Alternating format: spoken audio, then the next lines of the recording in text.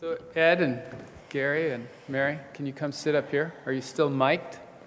We have a microphone up front, and this is being videotaped, so we'd love it if you have a question, if you want to step up to the mic. We're a little over time here, but I would hate to prevent you from asking burning questions. I'd love to even hear the panel ask themselves questions. I bet you raised some interesting questions amongst yourselves. Dr. Marcia Stefanik, would you like to lead off? So I have a burning question for Tracy.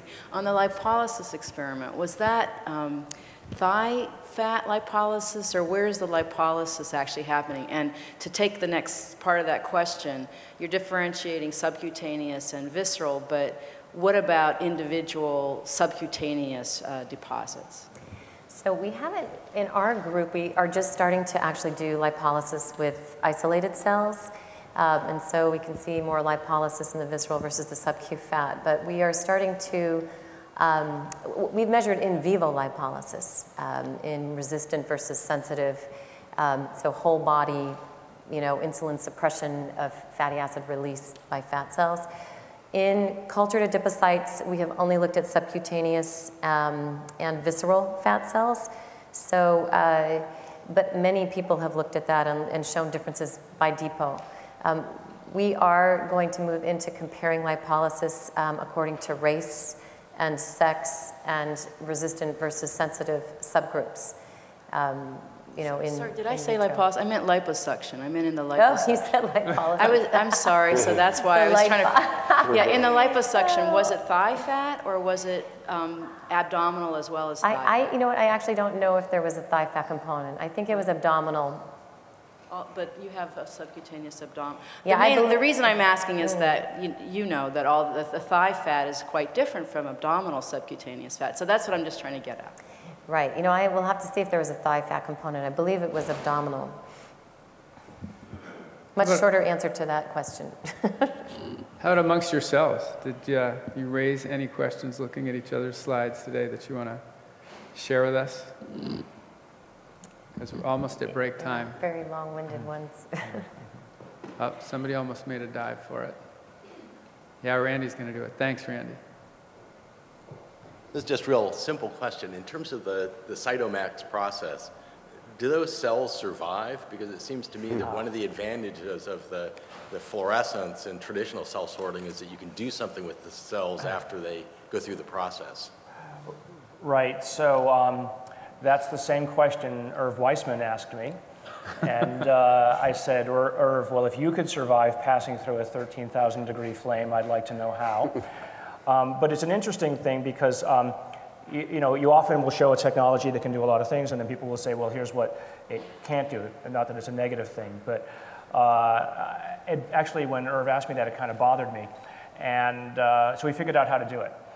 And so Len Herzenberg's original invention was to interrogate the cells with laser, and then to, based on the information you gain at that point in time, sort the cells a little bit later. So information separated from the sort state. So what we figured out how to do was to separate the information from the cell before the cell is sorted. So we have a way of detaching the ions into a parallel stream. The parallel stream of ions is registered according to the cells. That goes into the cytoph, and then based on the information, the cell, which is still alive, or at least not destroyed by flame, can then be sorted. So it's a little bit more cumbersome, and it will never compete with flow cytometry at the rate that flow can work, but it can be done. Maya? This is for Dr. McLaughlin. Have you looked at insulin resistance and weight gain? So the patients who lose weight and are more insulin resistant, more prone to gaining weight afterwards? You mean, do they become resistant when they gain weight or when they regain their weight? No, it's the insulin resistance associated with weight gain. So is it more easy for them to gain weight after losing the weight if they're insulin resistant? So the question, I believe, is if you're insulin resistant, are you more prone to regain weight that you've lost? We have not found any difference related to their baseline insulin resistance and their ability to regain weight. And there also are a number of prospective studies, over 14 years, in the San Antonio Heart Study or in Pima Indians, where they looked at baseline level of insulin resistance and then they just followed people over 14 years to see if the insulin-resistant patients gained more weight over time, because a lot of people believe that because insulin is an anabolic hormone, it promotes fat storage, you would be more prone to gaining weight.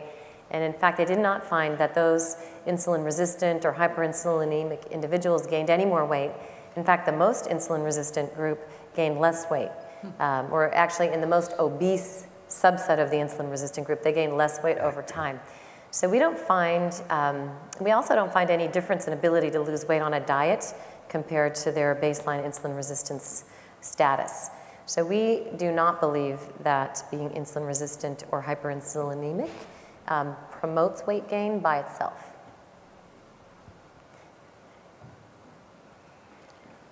Neil. Yeah, this question is Dr. Nolan, but obviously you're developing these very sophisticated immune signatures from patient samples. And then in the context of this meeting, one of the obvious questions is, have you looked at lean people versus obese to see if there's any difference? Or if you looked at patients who gain weight or lose weight longitudinally to see if there's any alteration in their signature over time?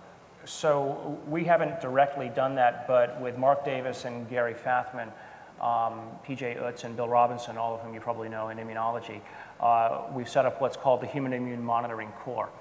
I wrote an equipment grant and got another CyTOF to put down there, as well as a number of other analysis tools that are not, in pathology yet, but are moving out of the laboratory to set up. And so we have twin studies of several hundred individuals for vaccine research, largely, and it's set up to basically be a mill for doing many of these analyses time after again. I'm sure amongst the material that we've got and the individuals we've already analyzed will be obese and or non-obese patients followed over time. So I'm sure the data could be reanalyzed in the context of the question you just asked to at least get some hints towards putting together what I'd imagine would be your new NORC.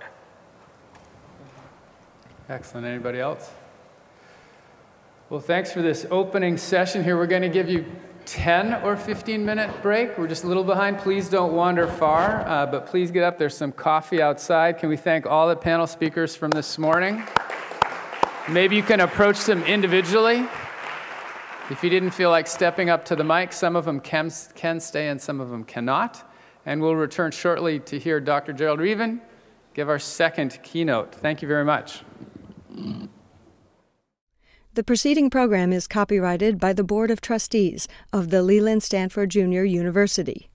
Please visit us at med.stanford.edu.